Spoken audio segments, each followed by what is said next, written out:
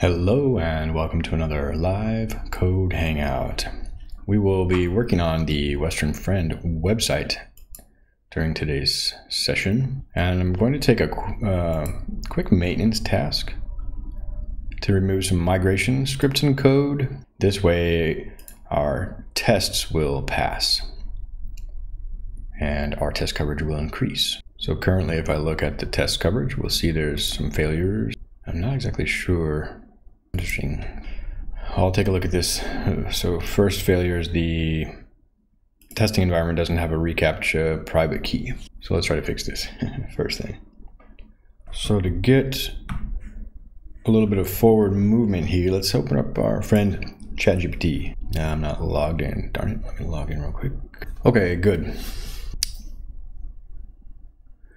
Logged in GPT-4 advanced data analysis. So while running Django tests, I'm getting a failure message that the environment variable is missing or undefined. How can I set the environment variable to a temporary value during the testing? While writing this, I think I have a different solution off. I set the default to an empty string. I think this will go away, but let's just see what GPT says. So it looks like it's possible and common in your test case you can override settings. I don't want to do that through the whole test suite, so that's a bit of an overkill because this was a little bit deeper. There we go. So let's bring up the terminal here.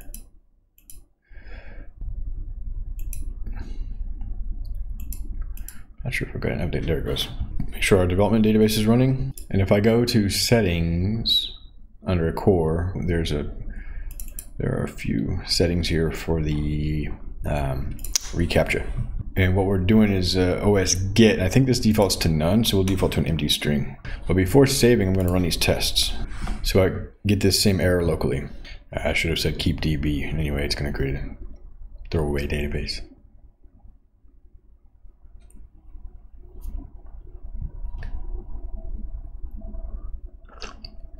Now this is interesting. It's able to run the tests in this environment. Let's see what GPT makes of this error. The error indicates that the reCAPTCHA private key environment variable is either missing or not set as a string. There we go. So an empty string could be the difference here, which is required for the configuration of the CAPTCHA package within your Django application.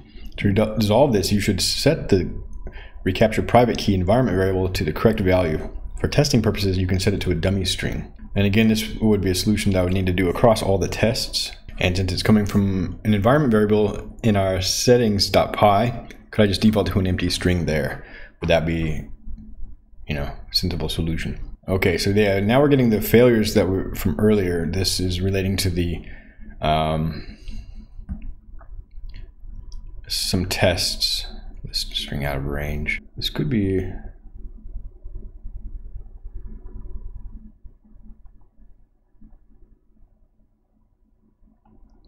These could be important tests that are failing, but they've only recently started failing. I'm not sure what happened. That's issue number 929. So in the pull request, I'll say number 929, so it's linked. We'll wait for the CI to run. The code QL pipeline takes the longest. I'm thinking about disabling this, or at least it doesn't need to run so often. I'll look into that later. We do want some automated code quality support. I've tried a couple of other code quality solutions, and in both of those I had some difficulties, so I ended up disabling them. We'll wait for this to run. I won't push any more changes, but essentially the next thing is actually in the settings. I need to leave the settings open. Right here, content migration. We can probably remove this to do, I'm not going to do the PayPal webhook. Support. We're not synchronizing the PayPal data, and essentially this whole app can now be removed. It's quite a large change. Okay, it looks like we still have failure, but now I think the failure is going to be the tests for the migration. Yeah, so that's correct. So if I remove that code, make sure the project still runs, and push the changes. While these tests are running, I'll get some more tea. I'll be right back.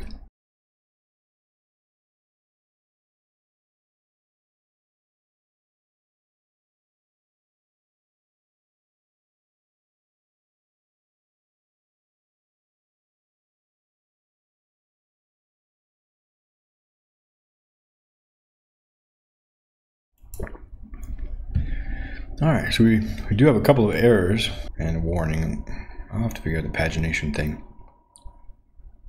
Aha, so our cart tests, yeah. Oh, okay. So let me grab the settings real quick. To change the settings, I'll stage those. And I'll revert these for a moment. And then what I need to do is move this get or create site root page to a shared or a common place. Core, test utils up high. All right, so that fixed it there. And let's see if there's one more place. A module named content migration, cart tests, same.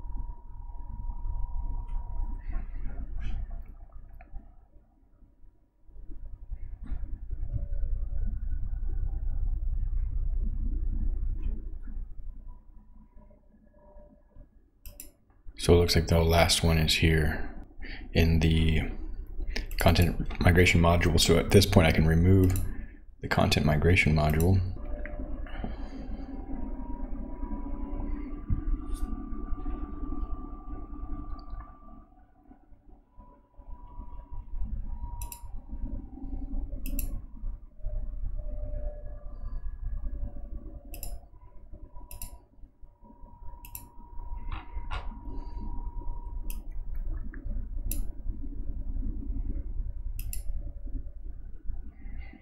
All right, everything succeeded.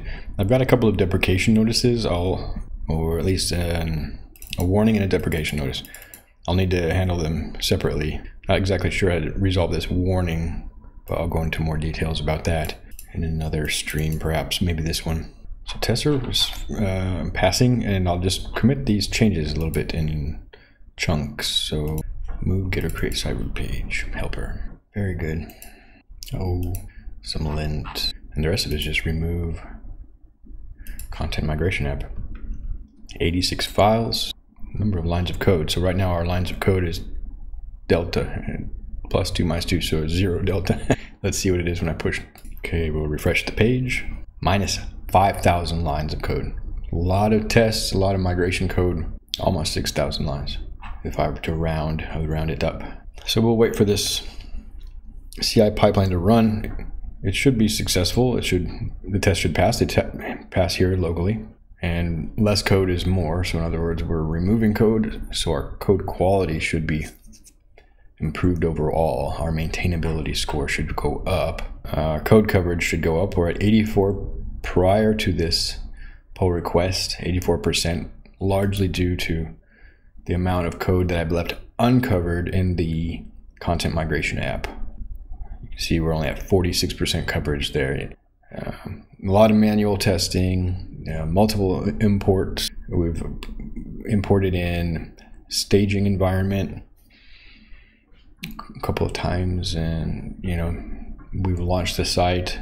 So I think it's been done enough that, to my knowledge, we've covered our bases. We still have some safety checks in place if we need to roll back to the Drupal site for a moment and then rerun the migrations. Or another strategy was to run a partial content migration. For example, I had overlooked a publishing date field in the library items, so I just partially migrated those dates, publication dates. So at this point, I think it's okay for our project to lose this code. And as I've mentioned in a prior session, it's in our Git history as well as on GitHub, this pull request. So if we need to, I can revert this change. I can recover these files. We just don't need to actively maintain them. Okay, so we do have some errors. Let me just refresh real quick. 3 lines are missing coverage. All right, it's code coverage. All right, forms models 100%. Delta negative here in the accounts models. Okay, interestingly.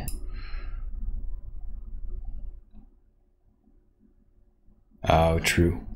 These are so thin, and I basically copied them directly from the Django abstract user. I think it was the abstract user class. I'm going to kind of trust these lines of code. They're copy pasta, and they're introduced in a different pull request in any case. So somehow code cov is just picking up on them now. I won't use those as a blocker.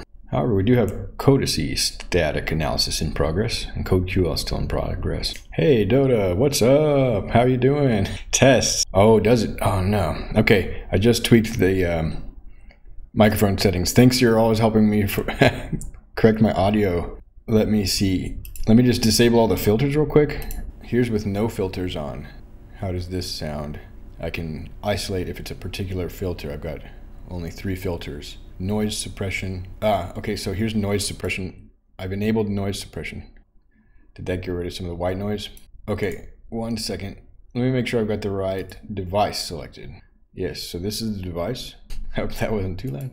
So I think the upward compressor is the culprit. Here's a limiter, -3 dB limiter. It shouldn't have any effect. It just keeps your ears from popping if I sneeze or cough. So that should be fine. And now, okay, am I underwater now? Upward compressor, water. Hello, SpongeBob. Okay, I'll leave that off. I do want to apply a compressor. This upward compressor is new.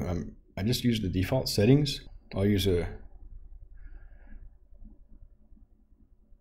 more conventional compressor. That way the audio volume stays relatively stable. I'll just do a slight dB boost so I'm audible. Testing 1 2 3. This is how loud I talk normally. I'm in the yellow now. This should be relatively audible. I'm going to bump it up to 4. Okay, am I still in the now I'm in the red a little bit, -10 dB. Water now with the compressor on. Okay, turning compressor off. Compressor is off at 4 for sure. Whoa. What about now? At 2. So that I can stay in the yellow, it looks like. 20 was accident. Sorry about that. 2 decibels. I don't need a compressor at all. I just I want the 2 is better. All right, let's leave it here because the compressor makes the dynamic range smaller, so it's more conversational, continual level.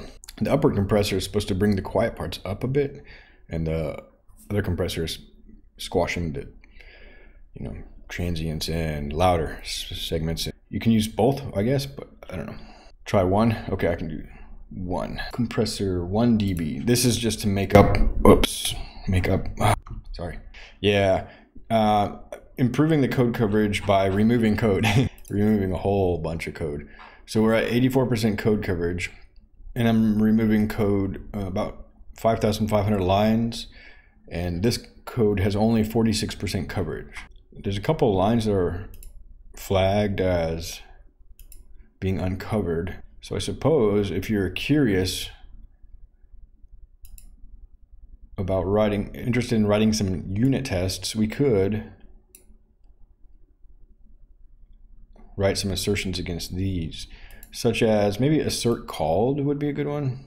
So my user model has 2 new fields in order for it to adhere to the API, the interface that is required by our registration flow. Our new registration flow sends an email verification. And so I had to add this email user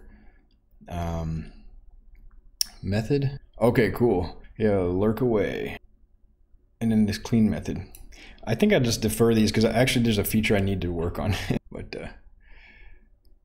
I'm going to merge this pull request and actually work on the actual feature. I just wanted these tests to pass so that if I write this new feature and decide to write the test for it, I'll not get false failures. So here we go. So momentarily our code coverage should change. I think after this runs. So we'll look at this. Oh wow, 98% coverage now, right away. Why did I decide on code coverage? Like this particular code cov or just in general code coverage? I think the main reason in general, why is that metric that matters? Good point. Well, in general, I want to have confidence, some level of certainty that the code is behaving as I would expect it and within the constraints of expected boundaries or whatever behaviors. So tests I see as a way of taking a piece of code and expressing all the possible or expected behaviors and negative cases where you don't want it to do something as well, and then being able to replay those on demand. Yeah, and I'm not extreme about how much code under test. I think it should be a significant proportion though, 80, 90%, basically, so that I don't accidentally break stuff. Or I'll get a notice right when I break something, the test will start failing, even if the test is just almost, redundant. It's really, sometimes the tests are just really flaky because they're really just written directly to how the code behaves in a specific context. But that's the, I guess, purpose of them. I get a little bit of a warning sign when I'm doing something that's affecting another part of the application. Yeah, that's cool. It does encourage me to write tests, and I'm doing it there's too much in my project to keep in mind, and I can't really see when things are breaking. And I want to have some confidence that things are still working when I deploy the changes that I'm adding. And I want to also understand the code better and think through the behaviors, and the tests help me think through the domain a bit. Yeah, that's true. I'm not, again, using this metric as like a particular dogma or anything like that, but it's just more that I want to have at least the significant, critical parts of code under coverage. Aha, okay, what kind of code coverage tool did you use for that? Yeah, that's kind of what I'm expecting too, is I know the behavior is still the same, and especially with code that is used in multiple places in the app, there's interactions that are kind of sometimes complicated. Okay, so .NET one, that was a coverage tool.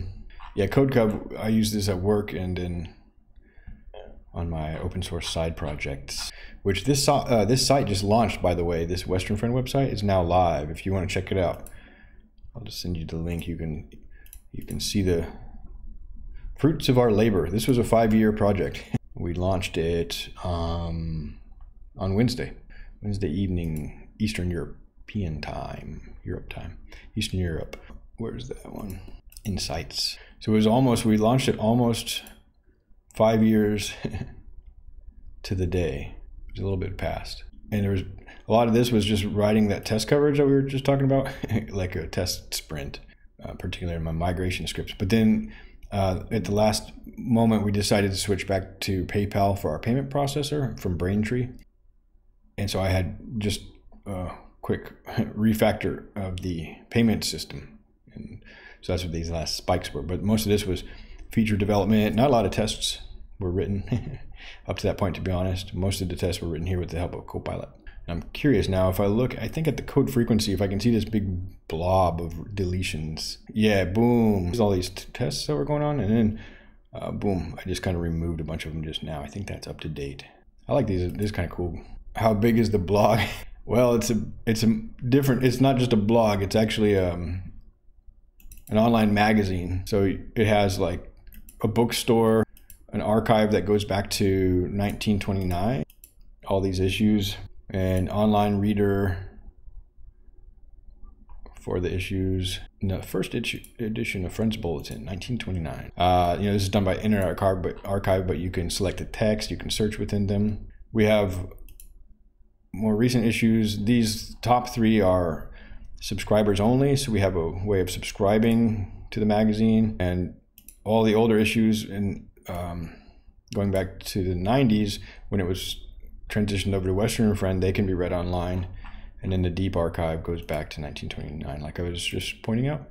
We also have a multimedia library, so a bunch of different content that didn't quite make it into the magazine, and a faceted search. We're publishing podcasts and memorial minutes for people in the community who have passed away. And there's relationships in all of our data between meetings and people and authors of articles. So it's online events and events calendar, and regular pages, a contact form. I just added the CAPTCHA to this contact form. So it's like a big project. It took quite a while to port it over from Drupal. Okay. Yeah, so the blog would be a much smaller scope. In particular, you wouldn't have to worry about like e-commerce and subscription model and things like that necessarily, unless you're building like a Substack or something like that, I suppose. But for the blog, you can just use this Wagtail CMS. Out of the box, it'll be pretty much ready to roll. This is what we used. Markdown files, yeah, that's a good design. Keeps it simple and publish. I'm thinking about publishing a blog with Markdown as well, so I can have my own space. Also like books. There's this one, let me look this up on my phone real quick. If I can get the URL for this. Publishing thing, Quarto. Quarto. Because I would like to kind of maybe start writing some larger scale books or publications using Markdown. I found this one is pretty cool, using basically Jupyter notebooks, Python, or Pandoc, or other Markdown forms. You can just create websites and books with that as well. For example, like a book about programming or something might be kind of fun, or a website about this game development project that we're kind of starting up. All right, let's see, the no code. Yeah, that's nice. And you just have like an action that runs on it to deploy it. Build page. Oh, how do you find the action here? Jekyll. Oh, yeah. Yeah, cool. Nice. Yeah, the GitHub page's default Jekyll integration is pretty convenient. Very cool. Project Graveyard, Boomerbot. I like the zombie theme. Expense report kata. I did look into those code katas as well. I found some. I haven't practiced any of them, but it's a good idea. I like the idea. Yeah, cool. Site, JavaScript, and Python. I've got an idea for a Python project I'm looking for a collaborator on using large language models. I might start it up in some, actually today, and I'm gonna work a bit on this CAPTCHA feature, and then I'll take a break. And this evening I'm gonna work with LangChain on some large language model idea that I have. It'll be open source, and it's like the idea is to have, it's not unique to me, but this idea is that, you know, a lot of times when we're prompting these generative AI, it takes like multiple steps to get a good output. You can't just get a good output the first prompt usually. You have to go back and forth and refine it, and you end up building like a sequence. You could call it a workflow or a process. Now on the other hand, so like if I'm writing an article, I'll have a process of how I interact with the, just in generally if I wrote it, I would have a process, you know, outline it, then fill in details and find resources that help me fill in more details. And you have a process for writing blog posts, for example, with large language models, the same. So the idea is to have an open source platform that allows people to define these processes and then interact with the process via natural language. So you are guided through step by step, and have multiple bots that will take the next output from the previous step and prompt the human for the next input. So it's a conversation, but it's done in a way, it's like an interview. The bot is kind of interviewing you to get the prompts and get the details out of you. And just expanding this one layer further, then there's this idea of business processes. And it's the same idea. You have processes, like if you're going to do a market report, market analysis, you might need to first find a bunch of related companies and do some, you know, research on their products and profitability and things like that. And these AI can help you with those steps, but the thing is, it's not always easy for the person to string together the process. So you have an MBA, you know a lot of these business processes then probably. And what we're doing is just trying to codify those processes in large language model chains and support people in their work on these sometimes pretty complicated tasks, like preparing an investor report or analyzing financial data and communicating that to the board of directors, those types of things. All right, let me take a quick break, but yeah, like type the story and I'll check it in just a moment. I'll be right back. Okay. I'm gonna get some tea and take a quick break. Just a couple minutes.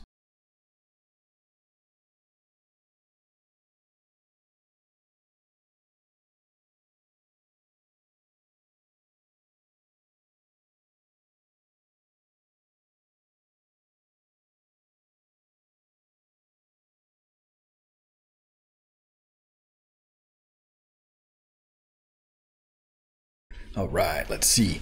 So building software that dealt with manufacturing of fine chemicals, and they had these recipe ingredients documents that would get passed around. Decided to follow how the document went from the plant to QA to shipping, whatever the flow was. And they would have some kind of documentation control. There was no flow. The batch record floated around the plant, seemingly at random, just like hand to hand almost. Somebody left it on the lunch table. It's got a mustard stain on it. Yeah, so this is like, okay. So at least there was some digitization going on, I guess. Yeah, so this is like business process automation in a way with LLMs, and particularly for processes that involve creativity or generativity or summarization. And it's not just like generative AI in the mix here as well. It's any kind of, it doesn't have to be artificial intelligence, but for example, machine learning algorithms that can help summarize knowledge or reduce the dimensionality of a research data set that was scraped off the web by a large language model. And then utility nodes, it's kind of a graph in my mind, such as like a Google sheet where the stuff gets dumped. This is not my idea alone. I've been following some YouTube channels and seeing some recipes where you're integrating LLMs to help you do research, summarize that research, structure it into CSV that goes into GitHub, then is fed to another chain. So I'm kind of wanting to do that.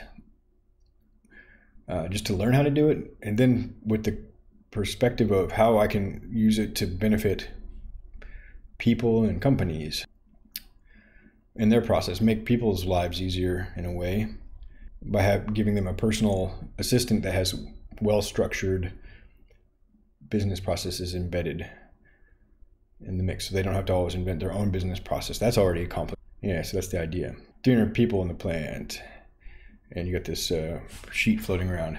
Yeah, so if you're interested in these LLMs, I'll try to do a little bit of this tonight, just digging into LangChain.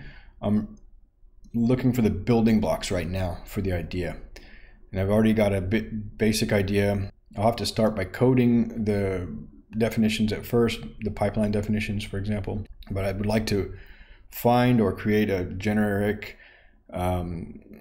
schema that lets you define these pipelines in JSON or something like that, where you like specify the model and the purpose of each node, and then the system prompt, and then the user prompt, for example, in a structured format that could be passed into a user interface where people could define these chains graphically and not have to do so much coding.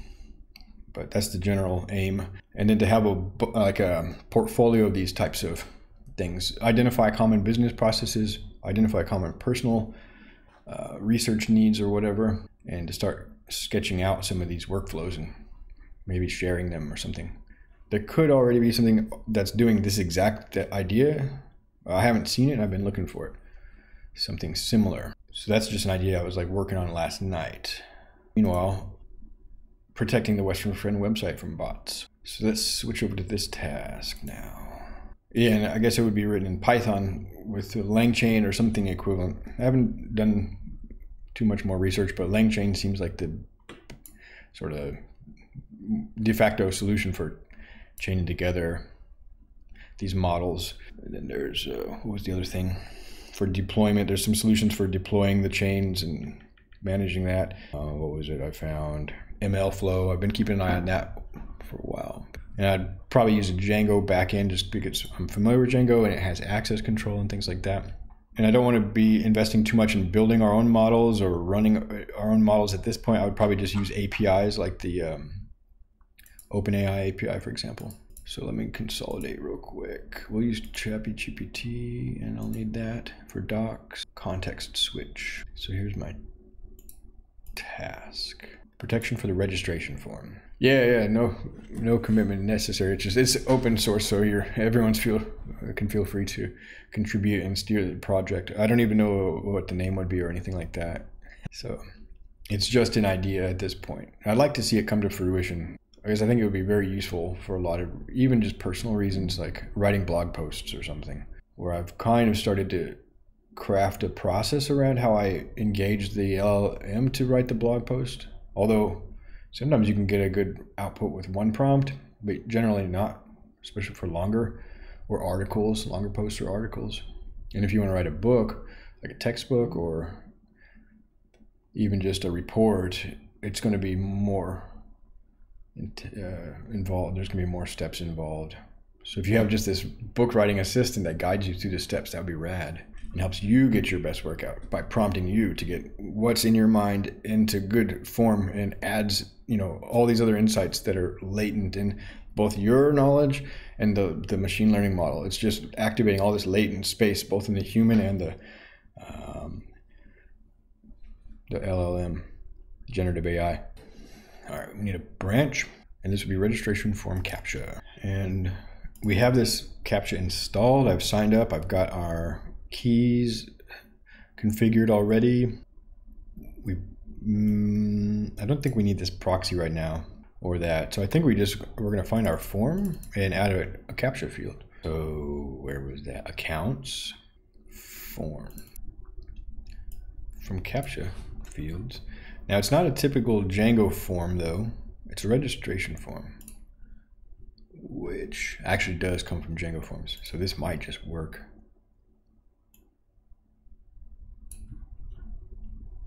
And it's just the reCAPTCHA field, and maybe it doesn't need any configuration even. So see what happens. Yeah, a lot of empty promises in open source, and it's easy to get really excited about something, and you know, in the moment you're like, yes, I can help with that. But then life comes around, and yeah, it's busy, and you have other priorities. And honestly, sometimes you just want to like build your own thing or focus on your own hobby. So that's cool. I understand the tensions. All right, localhost. So now if I'm not logged, okay, I'll log out. Yeah, and we got to make the time. We have to be real intentional about that. That motivation doesn't come cheap. Okay, now if I go to actually register, yeah, we have a CAPTCHA field. Yes, register. Yeah, and then now we get these instructions to activate our account. This was from a different. Oops, wrong button. Darn it. I always do this from Mac. You can do just copy Control-C, but then Linux I always forget you have to do Control-Shift-C because there's some old Control-C from Unix days is kill a process or whatever. Anyway, so I get my things mixed up. So our account's been activated, matey. And logging in should work. Wow, that was like a one line of code change due to the previous code adding reCAPTCHA. So in today's session, basically, more cleanup, got our old, or the code removed that we don't want to maintain in the long run. It was temporary code. I can revert to a PR, restore the code if we need it, but clean that up, and then added one line of code to enable CAPTCHA protection on our registration form. Wow, 2 lines of code, 3 lines of code. That's true. Money does give us some freedom and optionality, but time is the truly scarcest resource. And I've wasted so much time in my life, so I'm trying to make up for it. It's like, you know, bygones are bygones. Okay, so we'll create that. Closes 8:17, and at this point our forms are protected, so this actually will close the item. Number 8:17. Yeah, let's see. What are some sayings about time being scarce or fleeting and wasted on youth? Time and tide wait for no man. Youth is wasted on the young. Life is short. Time is swift. Tempus fugit. Time flies. Tempus fugit. Interesting. The days are long, but the years are short. Gather ye rosebuds while ye may. That's pretty. Time is the wisest counselor of all. So maybe youth is wasted on the young. That's kind of... That's similar to what you were asking. Time is wasted on the youth. That's true too. Nice. Yeah. George Bernard Shaw, possibly. Yeah, true. Those hallucinations are possible, but I've had a pretty good success rate. Let's see. If I do one, new chat, GPT-4, browse with Bing. Oops, wrong button. What did I do? GPT-4, browse with Bing. And even have GPT-4 fact check itself. But that's a really crucial observation you're making too, especially if, you know, I'm going to go into this area, an idea of using these large language model chains, agents to build business processes that every step of the way there's some uncertainty, and it's probably, or hallucination or those types of things, error. And it probably accumulates, right? It's something like that, where each step inherits the error from the previous steps and can kind of spiral. So quality control is an interesting dilemma, and these things are almost non-deterministic, so it's kind of also a bit making me question if the idea is even possible or feasible. That's what I want to start experimenting with it. Yeah, true. So less is more, you know, using those type of heuristics, keep it simple, less is more. And the transparency, or opacity of the models is a bit concerning as well, because we can't really, always determine how it came to the conclusion or where it got the information from. But you know, there are techniques like here where we can get citations. So we can have the model inspect itself, and I've also have been watching some. This guy does these knowledge graphs, and he's showing this interesting way. If I have, let's see if I can have it here. YouTube LM knowledge graph. That was one. That was an interesting one, but that's not the one. Let me see if I can find this. He has this product. It's really good, interesting here. I think it's. Not sure if I'll be able to find this. That's Neo4j. Here he is. Rag knowledge graphs. Gosh darn it, I can't find it, but it's looking at how to make the output of these LLMs more. Here's the guy. Notice Labs. This guy's pretty crazy. He's got this product that lets you take the output of LLMs and sort of build knowledge graphs out of it, and then you can inspect the knowledge graph for like latent semantics in areas of the semantic space that you might not have explored or might be making false connections. And one of his ideas is that it improves the quality of the output and makes the model more transparent through multiple iterations. And this tool you use like if you're writing a blog post or doing research or summarizing an article to see the main knowledge space. So this, I don't know, these are very interesting topics, but yeah, I got what you're saying about keeping it simple and transparent. And what other heuristics would be good? Well, being inclusive, so basically including more people by being open source. So in a way, ChatGPT was correct that it's often attributed to George Bernard Shaw. Okay, so yeah, it was a paraphrase of a hearsay. But that's the nature of knowledge, and knowledge that's just embedded in these large language models as well. The simplest fact, yeah, manual fact checking or reading the user manual, RTFM. Although that is, I was just having some troubles yesterday with some documentation and came to the realization that they should be following the diataxis framework because most of the knowledge in that manual was explanation and reference, and more so reference. It was like almost completely reference. And what I was needing in that situation where I was dealing with a registration flow for a Django package, I was just needing a how-to guide. It's very practical steps. I honestly didn't, we worked through it out, got the thing done, but a simple tutorial how-to would have just like pushed me forward. No fact checking needed there. The code in this case is the fact. If it runs, it is the fact checker, I guess. But yeah, this is an interesting framework, and writing documentation is hard, and it's even hard to know what to write. And oftentimes we just like lean into reference because it's like, well, the class has these members and this one does that and that one does that, and maybe we'll add a little bit of why it does that. But in my daily practice at work, we don't have like almost any of this. We have almost none of that, and there's a lot of pushback even to add comments in the code offering explanation, although we're getting better about that, linking things to Jira tickets and stuff, and be like, why does this function exist, and yeah, why are we checking it here? And we don't have much of this either. Actually, our documentation is kind of poor at work, but for public projects we should be seeking balance, somewhere be here, balanced between these. But I think starting here at the practical steps and then working to the theoretical knowledge, if you've got limited time, and even just starting with the tutorial and then extending, or you could choose your own adventure there. Yeah, that's true. Like the reference docs can come out of the doc strings, for example, in Python, or Dart does that very well. So yeah, then the humans are able to do this. And for example, GPT or Copilot can actually help me write my docs. So what else here? Copilot, see if we can get some help. Custom user registration form with a CAPTCHA. It's pretty obvious, but if I'm just inheriting this form in some place, I might not be looking at all its members. So there we go. Small improvement. Interesting. And then lint. And my linter helps me out too. I will take it. Yeah, and tutorials are pretty tricky to make, aren't they?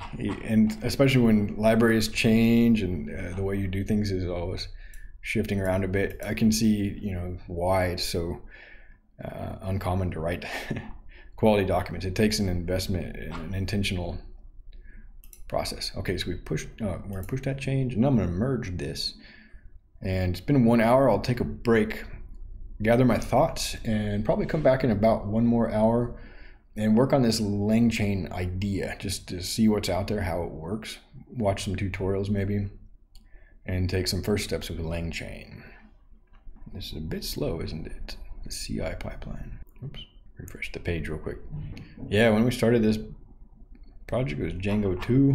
Funnily enough, when we launched on Wednesday, it just didn't feel like anything. It was weird. I was thinking it would be like a celebratory moment. We're like, yeah, we did it. But anyway, it was like more of like a whoosh. It's launched now. I don't even know how it really felt. We're kind of tired, a little bit tired. And of course, it's not done. There's still work to do, but nonetheless, we got the MVP out. Minimum usable, probably. Minimum usable. All right. So I think I'm just going to merge this so it can start the deployment step. I could probably run these tests faster here. Here I don't have a test covering the templates, so I don't check for the presence of a new field. But okay, we'll merge this. This is an intermittent failure, this integrity error. Something about my user factory, my paginator test. I'm somehow generating duplicate emails, but that's just an intermittent issue, flaky test basically. So I will merge that, and when it runs on main, it'll be fixed. I'll have to fix that flaky test later. Brazen disregard of a failing test. But hopefully this will turn to a green checkbox. Well, I'll do a quick outro. So this has been another live code hangout, working on the Western Friend website on a small pull request to add CAPTCHA to our user registration form. That pull request has now been merged. There's only a few lines of code, and did a larger code removal of around 5,500 lines by removing the content migration app and all its accompanying tests. Was that our maintainability stayed about the same, but our code coverage increased due to having overall high code coverage in most of the other areas of the project, except we had 46% code coverage in the content migration app. It was fairly complicated code, not intended for long-term maintenance, and we did a lot of manual testing on that and multiple migrations, so full content migrations using those tools, which gave us enough confidence that the code was behaving correctly, such as by auditing the resulting content in Wagtail. If you'd like to get involved with this project, manual regression testing is an interesting idea as well. I should have, and you keep like a script of common tests so that you remember the steps to take. That's a good idea for quality assurance. Maybe I could introduce that here in our documentation. So if you're watching this video summary and you'd like to get involved with this project, you can stop by github.com/westernfriend. And we're in the WF website project. We do appreciate contributions of all kinds, not just code, and we try to acknowledge different kinds of, but as well as code contributions, because those are usually the most obvious.